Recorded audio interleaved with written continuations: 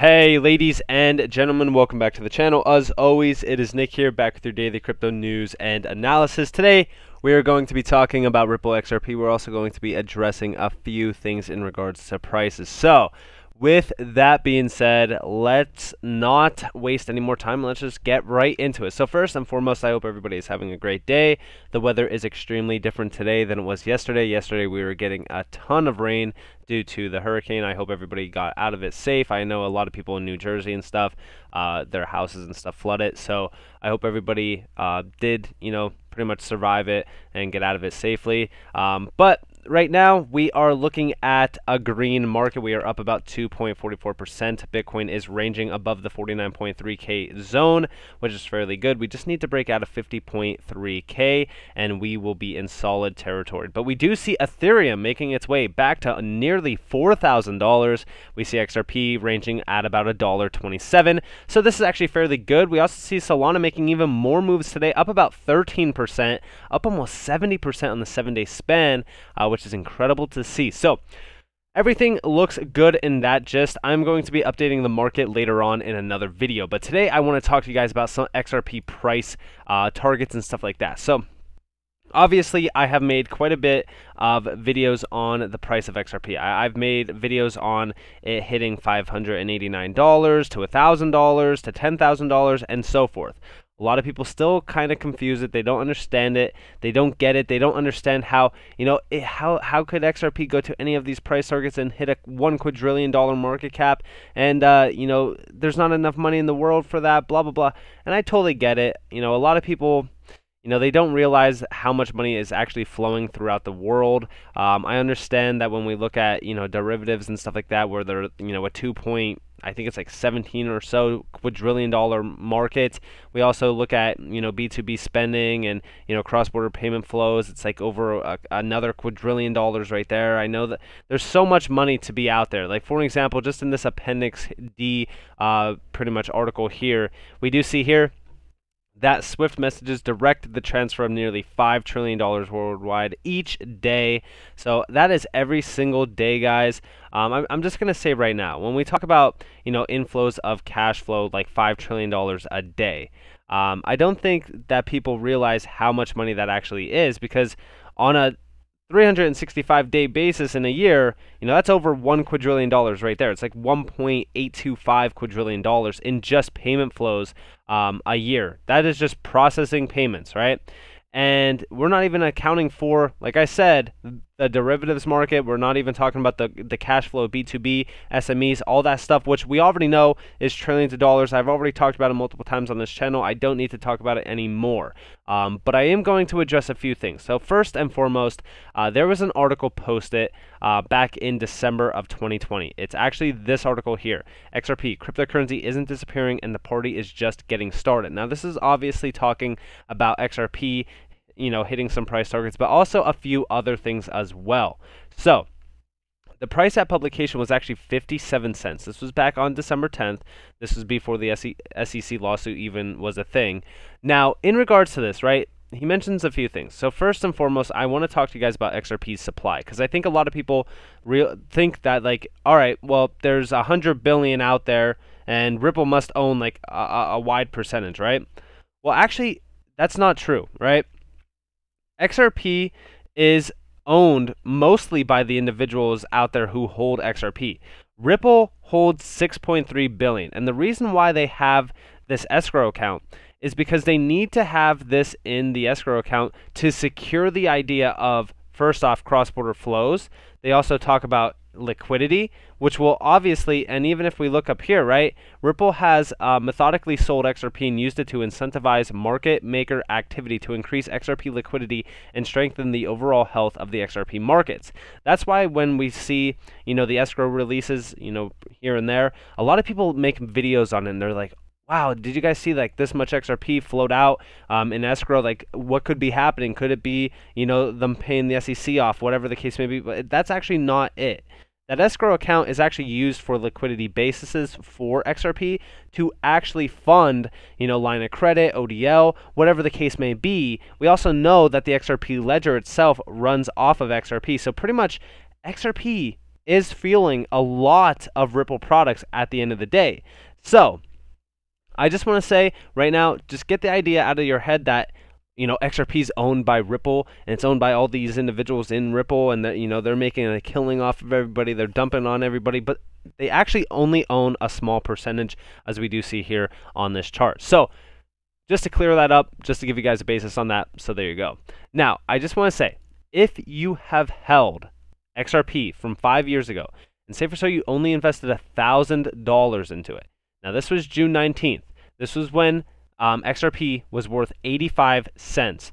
You would have had $147,000 because you would have got 173,000 XRP at that time. Now, I'm just going to say right now, at the all-time high this year, you would have had almost $400,000 off of a measly $1,000. And I say measly because $1,000 is easy to come by. So when we're talking about the overall deflation of XRP, XRP will increase significantly in price throughout the years. But where will it top out at? What will it be worth in, I don't know, another 5 years or another, you know, this so and so, right? Because we know that ISO 222 tokens are going live in 2022 of November. So when we talk about the inflows of cash, we also talk about, you know, where could it go long term? We do see here, since my last article on Ripple XRP, now this is all from this article, but I circled the most important things. You know, he's talking about how XRP has increased over almost 100% compared to like the S&P 500 and all this stuff. But we do see here, I've seen compelling analysis predicting it will reach $1 in the short term. Definitely did. To $10,000 in the long term. I do believe that we could get to that $10 price range. And I know a lot of people are going to call me crazy, but when you actually look at the things that XRP and Ripple are doing, it's pretty easy to see the true valuation behind XRP. I believe XRP is solving a problem in cross-border payments, and that more people, businesses and countries will utilize XRP in the future. I just want to say that. Businesses and countries. If you think XRP at $10,000 is crazy, look at Bitcoin, whose price is above $19,000. Now, yes, I do understand the overall idea of circulating supply, but I'm not going to compare an asset like Bitcoin that is literally a speculative store of value to something like XRP that is going to be unlocking a massive amount of liquidity and also allow SMEs to gain capital and liquidity very easily through, guess what? Line of credit. And these are credit lines built with the ODL service, right? We even see here, these companies using ODL on RippleNet, a network of payment providers, will be able to buy XRP from Ripple on credit and will be charged a fee on the amount borrowed. Now, these are more so for SMEs, small, medium enterprises. You guys really need to look into those if you were not aware on how much they actually are in terms of a market. They are a $10 to $15 trillion market. They are generating $100 to $150 billion a year. Now, in regards to this, we also see here, roughly 1 decade ago on 5/22/10, which is known as Bitcoin Pizza Day, as you guys already know, purchased 2 pizzas for 10,000 Bitcoin. It would have been worth 190 million. Now, just imagine, right? You purchase pizzas, I don't know, back in 2015 with XRP. Who knows how much you would have needed. Just imagine how much that XRP would have been worth right now. Now, we do see here, I am bullish on XRP and believe that over the next 5 to 10 years, its adaptation will become mainstream. And there is definitely a chance XRP could create a new generation of millionaires. And honestly, at $1 to $2, it actually already did. There's a lot of people who already are millionaires now from XRP. Now, we also see here, it is estimated that roughly $5 trillion gets moved on a daily basis through the SWIFT network. I believe the true long-run value of digital assets will be derived from their utility. One utility certainly is store of value. Now, of course, we do understand that Bitcoin does have store of value, but it's more so speculated, and I personally don't even think that that is a true utility factor. It doesn't really matter to me, but that's just my overall opinion. Now, we do see here another utility for digital assets is payments, which is the class I would put XRP in. XRP has an extremely fast remittance time of around 4 seconds and is cheap on per transaction. I could send XRP to someone in Asia right now, and they would get it and convert it to their local currency faster than you could make a phone call. Now, this is where things get interesting. When you think about trillions of dollars moving through the SWIFT network each day, it is not crazy to think XRP could become a vehicle to move denominations of $100 to $1,000 or $10,000 in a single XRP through a cross-border payment system. Now, here's where things get interesting, right? So a lot of people think that XRP is never going to hit these targets of $100 to $1,000 to $10,000, right? But what if you were a company that wanted to send, I don't know, $1 billion? We'll just say $1 billion, right? Because $1 billion in business is really nothing, right? A lot of major businesses and corporations move that much money. So say for so you wanted to move $1 billion. And say for so XRP was, I don't know, trading at about, we'll just say all-time high, $3 and like around 55 cents. I know that it hit $3.84 on some exchanges, but we'll just go $3.55. You would need roughly about 3.5 billion XRP. Now, what if it was trading at $1,000, right? If it was trading at $1,000, you would need roughly about 1 million XRP, right? That is a big, significant difference when we talk about needing about, well, at $3.55, sorry, I did the math wrong, but at $3.55, you would need about roughly almost 282 million XRP. At $1,000, you'd only need 1 million XRP. Isn't that a lot easier to transact with? I think that that's the biggest problem, where a lot of people think, well, why would XRP need to be worth $1,000? Why would it need to be worth this amount of dollars? Because when we're talking about on-demand liquidity, right, a lot of people think that there's not enough money in the world for this. But when we talk about on-demand liquidity that is used when it's needed, instead of it being locked away in storage in Nostro Vostro accounts, XRP could hit these price targets because, realistically speaking, it needs to, right? Especially if it is going to be utilized the way it's supposed to.